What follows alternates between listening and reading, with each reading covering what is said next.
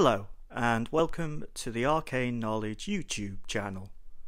I'm David. I created the channel and also run the Arcane Knowledge website, where I review all sorts of tabletop board game accessories and different things to do with tabletop gaming. I would like to start with an apology. It's been a while since I've posted a video. Life's been a bit hectic. I won't bore you with all the details, but just to let you know that I will be posting more regularly from now on, and I will also have someone else joining me in creating videos. His name is Cameron. He currently DMs my regular Dungeons & Dragons game. That's how I met him, and he's interested in doing some videos as well. So he'll be doing things like painting tutorials and unboxing videos, the type of things he gets as a DM, and I will focus on the player side of things. Right, so this video is just going to be a short one, and it's looking at the miniature I designed and ordered through Hero Forge. Hero Forge is an American website, and on there they have a designing tool where you can put together a miniature for your Dungeons & Dragons player or other role-playing tabletop game. This is the druid that I play as in my regular game. So this is Ash, and he is a coastal druid, and that's the kind of design influence that I use. So if you can see on the base there, it's kind of set a sand effect with some seashells, if you can see them,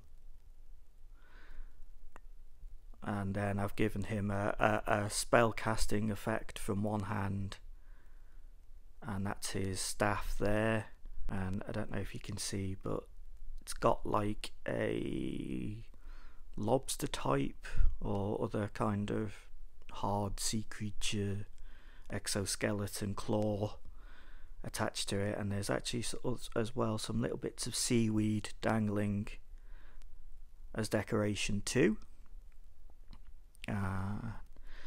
He's got a little beard, and his little components pouch and a water flask, and there's his shield on the back there. So I said I designed this from the basic model that they give you. Obviously he's a human as well, so I didn't go for any of the many race options that they have, because I'm currently playing as a human. But I've designed a few characters on Hero Forge, but this is the first time I've ordered something directly from them.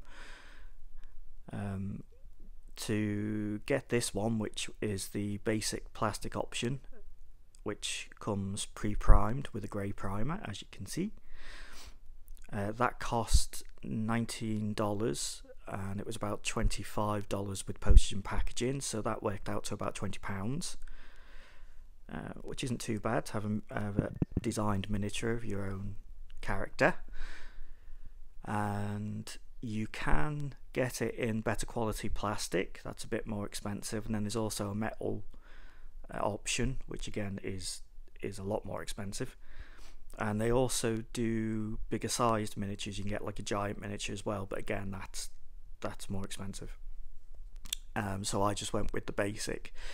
If you have access to a 3D printer, or if you look on Etsy, there's some people who now offer 3D printing for miniatures from Hero Forge as well, actually, that you can get a digital file of the design for $9.99, which is pretty reasonable. And then if you can find a UK dealer, as I said, who will print out from that design, then you can, well, actually it works out about the same price, to be honest, as ordering it straight from them. It's just you might get it quicker, because obviously it takes a couple of weeks to get here from the States. As I'm not really a painter, I do want to take that up and start giving it a go, but for this I found someone on Etsy who actually does commission painting of minis, so I'm going to send it off to them for them to paint, and I will do another video once I've received the mini back so you can see what that looks like, and I'll tell you a bit more about them then. So for now, thank you for watching this video, and give Hero Forge a try if you've never tried it. If you like the video, give me a like. Any comments you have, feel free to comment, I'll try and respond, and give a subscribe to my channel for further videos. And don't forget to check out the Arcane Knowledge website as well for more reviews and my blog. Okay, I will be back soon.